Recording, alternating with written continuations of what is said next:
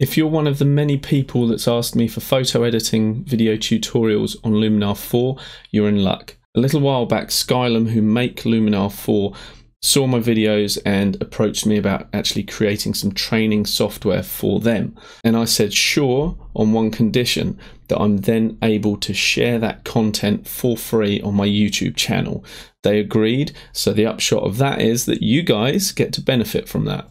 So if photo editing and Luminar is something that you want to learn more about, hit the subscribe button and also the bell icon and you'll be notified when I drop new videos.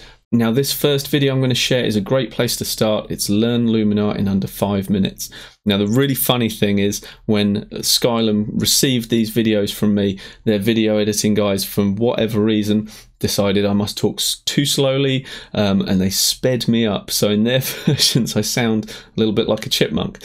So it's nice for me to be able to share this with you in its original intended speed. Here is a good hack for you though with any YouTube video.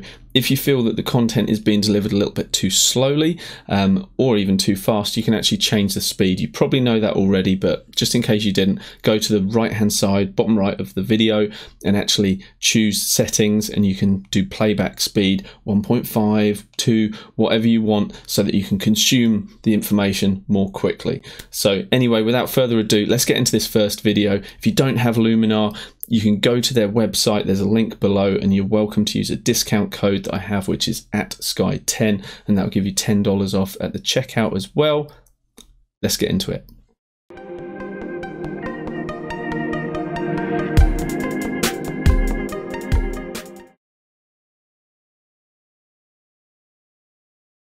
First of all, you need to tell Luminar where you keep all of your photos. Either click the plus icon in the top left or come across to the library tab and press the plus next to the folders menu. From here, navigate to the folder that contains your photos. In the library module, you can organise your photos by giving them ratings, colour labels and selecting your favourites. A great place to start is with the preset looks that come bundled with Luminar. Simply click the looks button along the top row. You can select an appropriate family of looks and simply click the look that you want.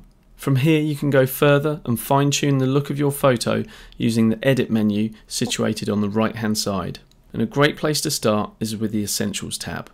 The light panel gives you access to some simple yet really powerful tools to quickly change the look of your photo.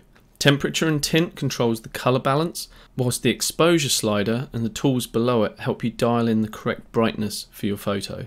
Under that section come two absolute powerhouses for your editing arsenal. AI Enhance has the AI Accent tool and AI Sky Enhancer, both of which provide a super quick way to improve your images with a simple slider. If you want to add some contrast, Luminar's AI Structure does a fantastic job. Just give it a go. If black and white is your thing, dive into the black and white conversion tool. Here you can control the brightness of individual colours or bring individual colours back. This photo was shot in the dead of night and I probably shot it with a really high ISO. So let's check. Come over to the info tab and amongst other information we can see that in fact I did shoot this at ISO 12,800. We can use our magnification tool to confirm this, and we can tell that we will definitely benefit from the denoise tool. Let's add back some sharpness, and finally let's bring some attention to the center of our frame using the vignette tool. Come to the creative tab, and I thoroughly recommend just playing around with the tools found in here. For this example, let's add some drama. Now let's create a dreamy look with the mystical tool. And finally, let's give the image a colour toning with the Colour Styles tab.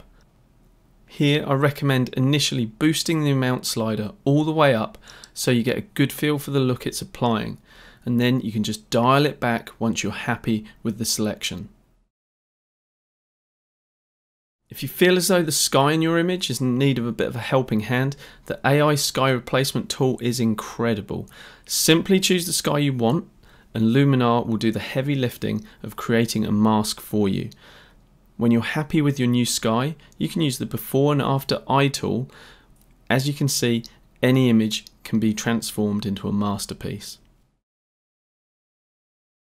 The Portrait tab houses some incredible AI tools to help you retouch your portraits quicker than ever.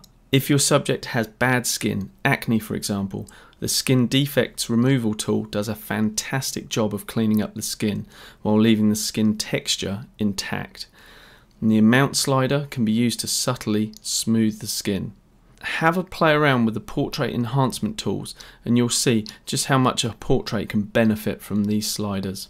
We can finish the image with a bit of a high key effect and perhaps even add a little bit of the autumn effect. The Pro section has more great tools that I encourage you to play around with. The simple slider based approach lets you quickly see the effect a tool has. If you want to revert a panel to its default values, simply click the arrow icon. Or if you want to see what effect the sliders have had without losing the slider values, just toggle the panel on and off. If you take your image in a direction that you don't like, you can use the history panel and go all Marty McFly and just jump back in time. When you've created a look that you're happy with, you can actually apply that look to single images or multiple images by coming up and right-clicking or control-clicking on Mac, coming to Adjustments, Copy Adjustments, and then select the images you want to apply it to and simply again right-click or control-click and come to Paste Adjustments. Just like that, Luminar applies the effects along with any AI adjustments you've made too. So in this case you can see that we've replaced the sky instantaneously in these other 4 images. Amazing. Once you're happy with the look of your photo, come up to this icon here and you can export it to the location of your choice and with the settings you choose. Luminar is an extremely powerful piece of software, but it's so much fun to actually play around with. So that's what I encourage you to do, guys. I've given you this brief introduction, but dive in, get hold of those sliders and just see what it can do. Guys, I wish you all the best and happy creating.